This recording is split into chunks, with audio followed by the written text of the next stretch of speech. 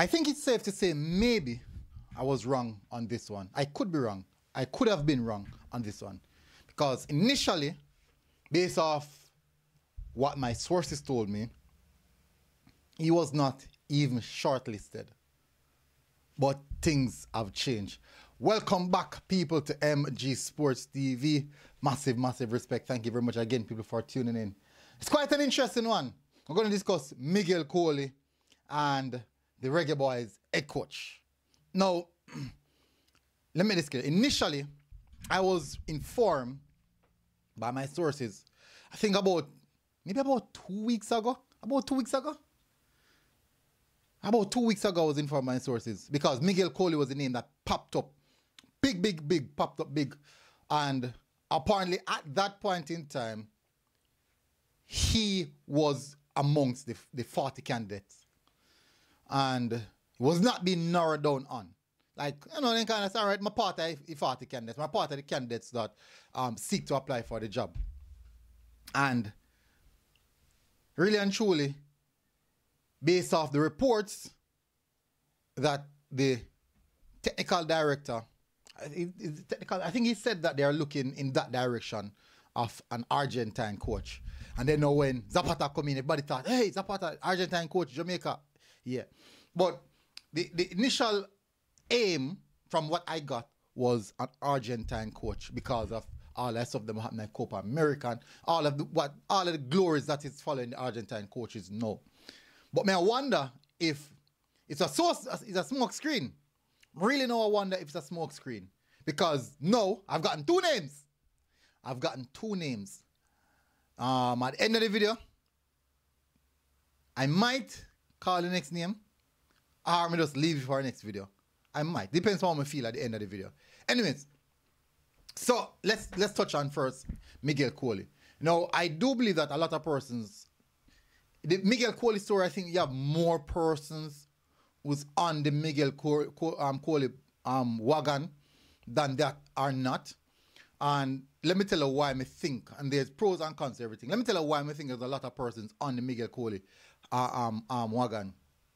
I think it's because he's Jamaican, he knows the culture, he knows the players, and he has gone outside of Jamaica to gather that level of experience.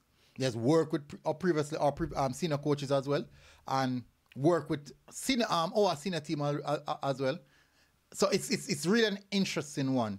And so apparently, Miguel Coley has found himself in a very, very good position.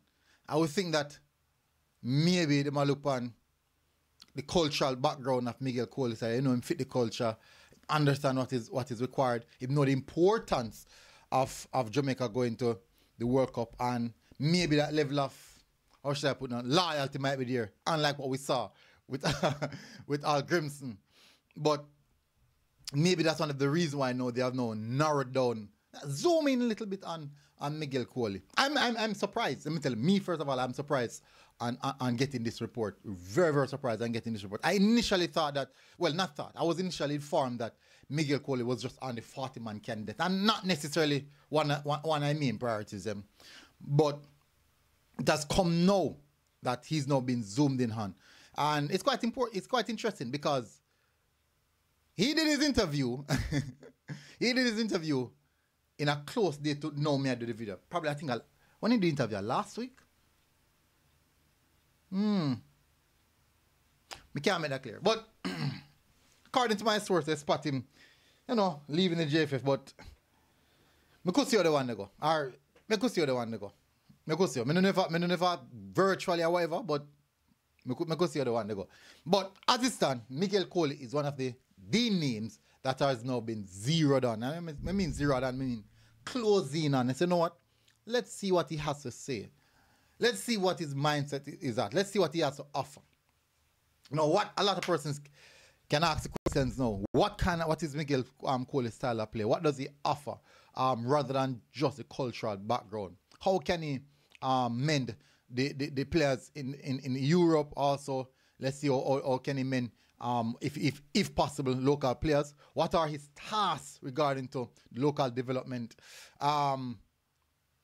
So these are quite interesting. Will we see this similar local camps like what we see Al Grimson did? Because we already know, say, that's just something that has to take place. I would have seen the reason why that has to take place. I know most persons might say, "Why that's not really important?" It's actually really, really important. But it's an interesting one. Quite an interesting one. As I said, the main aim was to zoom in on the Argentine coach. I haven't gotten an Argentine coach name as yet. I haven't got any as yet. The big name now pop out: Oli, Dwight York. I think Miguel Coley was one of the first name that hit the media. He's one of the first name that hit the media, and apparently at this moment it seems like he's in a good position. Not saying that he's a leading candidate, but he's in a good position to be considered. And once you're in that position, I think you're probably kind of comfortable. I think it boils down now to understanding and what is likely to happen. But he's going up against some big guns. He's going up against some big guns, actually. And the big thing is, will he get it? And we see Dwight York speak well. And if you watch the interview that he did speaking about the approach or the interview, he gave some quite in-depth detail and importance of the job that he's applying for, the Reggae Boyz job. So it's quite interesting. Apparently, as I said, a lot of persons don't understand the lucrativeness of this Reggae Boyz head coach job. It's a very, very lucrative job. Not just being the head coach of the Reggae Boyz. The World Cup qualification, the Adidas connection. It's very, very lucrative. Also working with the players that we have in the squad at this present moment. And so it's very, very interesting. Miguel Coley, one will pop out of the bag. I don't think it's surprising because a lot of persons would have already reported on it and reported the reason why they think Miguel Coley should get a job. In my view, there's a lot of things about the national head coach. I said that boy experience is key. You have to can do something. But I do think that, as I mentioned earlier, that it's not just about a big name coach, it's about the right coach. I think it has to be the right coach culturally, a balance. Also a coach who's smart, a coach who can make big decision, big aura, and not afraid of big name players. Can stand on in 2 foot.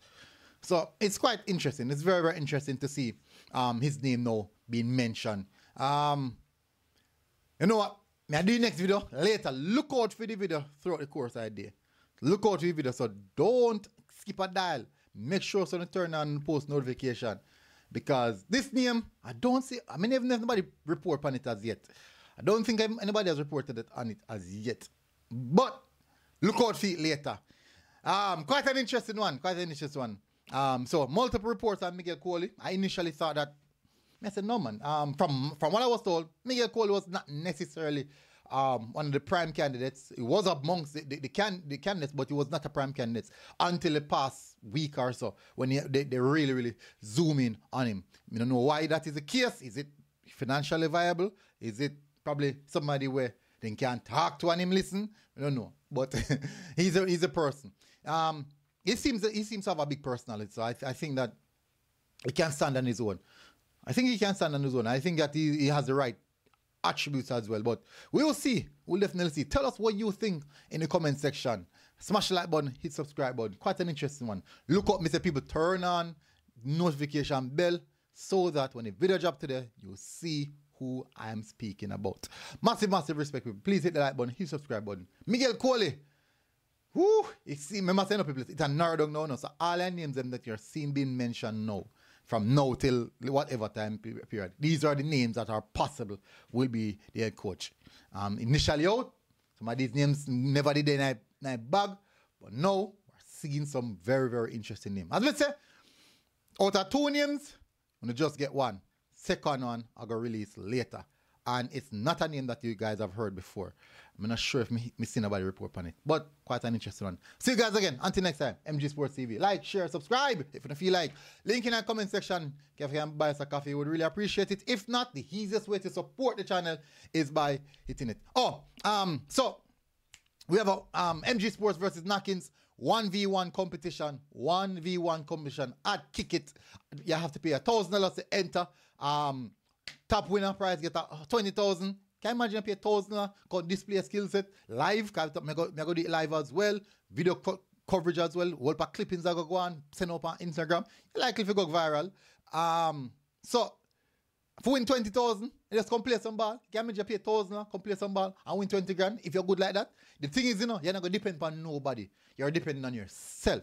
You are depending on yourself. Like your talent, I will go on display for you to win the 20,000. And we don't know. Let's see who will see these video clips. And we don't know, something might happen. Big up on yourself, people. Smash the like button, hit subscribe button. MG Sports TV here. Like, share, subscribe. Make sure you like. See you again, people. We're out. Now, I mean, yellow, shallow.